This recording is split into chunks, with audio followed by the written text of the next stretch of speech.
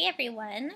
In a little bit, I'm going to do an interactive read aloud with you, and this is the book that we're going to be reading, and it's called Can I Bring Wooly to the Library, Ms. Reader? And here you can see this is a woolly mammoth. What I want you to think about right now is this a real animal or is it a fictional animal? Make your prediction now. Have you ever heard of a woolly mammoth? Do you think it's real? Have you ever seen one at the zoo? Okay, so now we are going to start an epic book, a shared reading on woolly mammoth. And you will see this is a non-fiction book about a real animal. Now you might say, Mrs. Franzek, I've never seen a woolly mammoth before. Well, you're right. It's because that animal has become extinct. It has died off years, thousands and thousands of years ago. But let's learn about the woolly mammoth to be able to make some good predictions about our fictional woolly mammoth story. So we're going to read a nonfiction woolly mammoth story today and a fiction one. And then you'll decide which one do you like better. So this is our table of contents.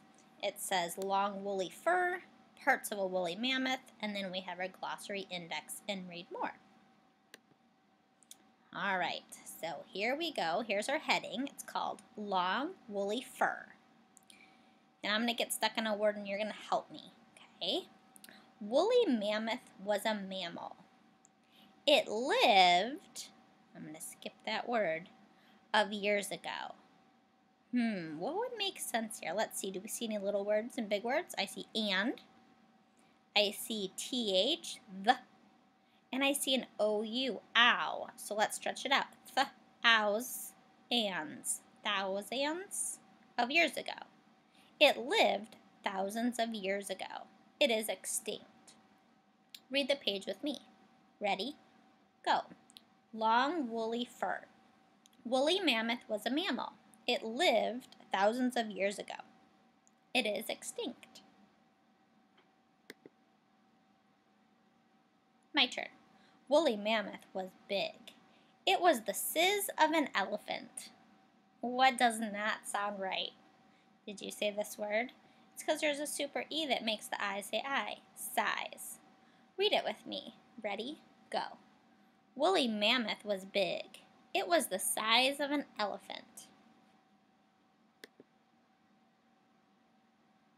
My turn. Woolly mammoth's body was as big as an elephant.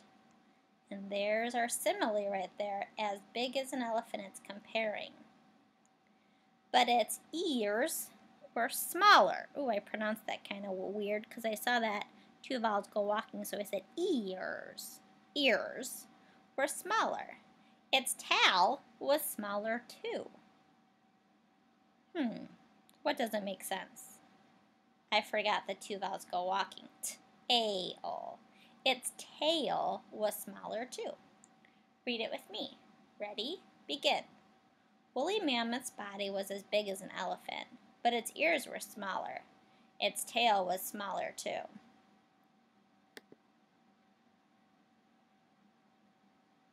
My turn. Woolly mammoths lived in cold places. Their bodies were covered in fur. Fur helped woolly mammoths stay warm. Now let's stop and use our thinking voice.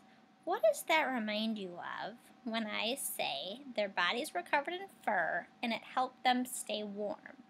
What is that called when something on an animal helps them survive in their environment? Do you remember from Project Lead the Way? Did you say adaptations? If you did, that's right. Let's read about this adaptation together. Ready? Begin.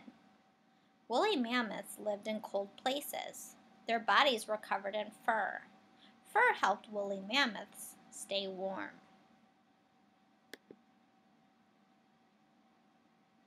I'm taking a second to look at this awesome photograph. It looks like a fossil. All right, my turn. Woolly mammoth had two big I've never seen this word before. Let's stretch it out. Tusks.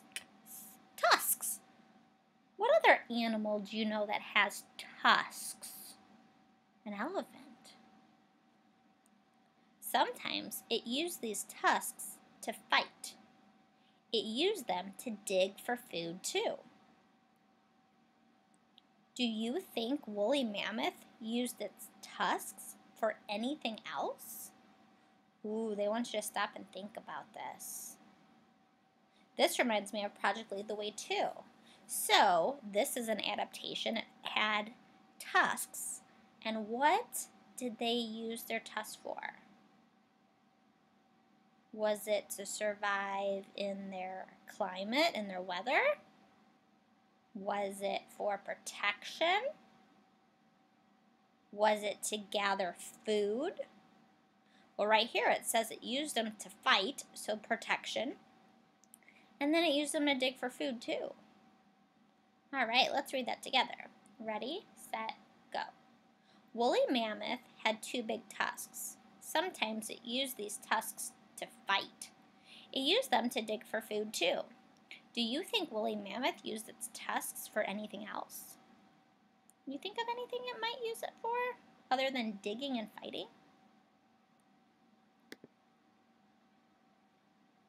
My turn.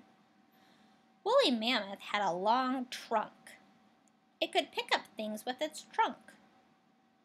That reminds me of an elephant. Very similar. Read that with me. Ready? Go. Woolly mammoth had a long trunk. It could pick things up with its trunk.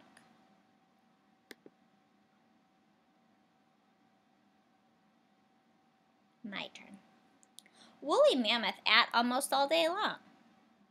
That didn't make sense. What word sounded funky? Do you say this one right here? I said at, but there's that super E, so it makes the A say A. Ate. I'll start again. Woolly mammoth ate almost all day long. It ate plants. It did not eat meat. Ooh, new fact. When I look at this giant creature, I think, whoa, man, he looks like a carnivore. He looks like a meat eater. But he did not eat meat. He ate plants. Why do you think woolly mammoth ate all day long? Ooh, think about that for a second. Why did he eat all day long? My thinking voice is saying because he's such a huge creature. If he didn't, he wouldn't be able to stay alive. And plants, for that big creature, aren't very substantial. It's not very big, so it probably had to eat a lot of plants. Just like, reminds me of the panda bear that we learned about that had to eat so much bamboo. Read this with me. Ready, set, go. Woolly mammoth ate almost all day long. It ate plants. It did not eat meat. Why do you think woolly mammoth ate all day?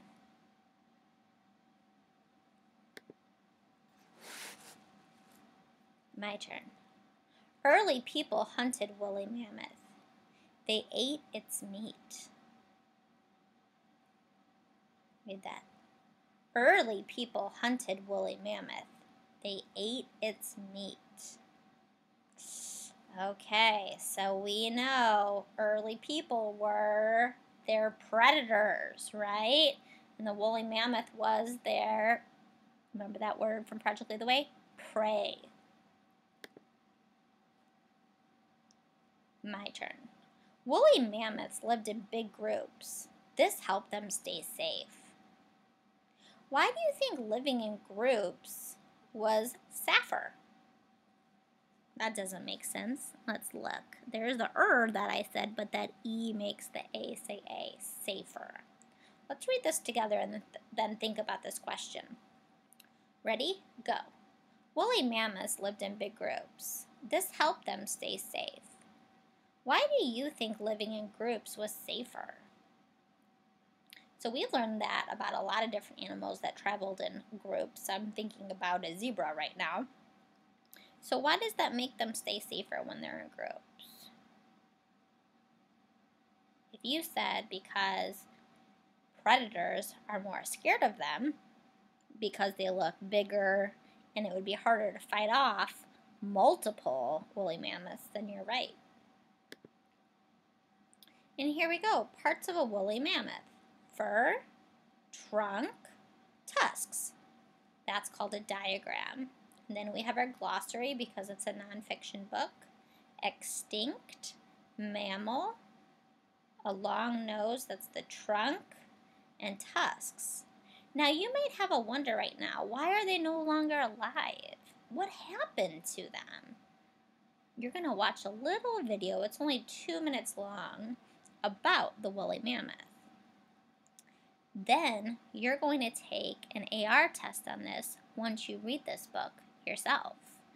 This is our last week for AR. Some of you are so close, you're only a point away from getting your goal. You can do it.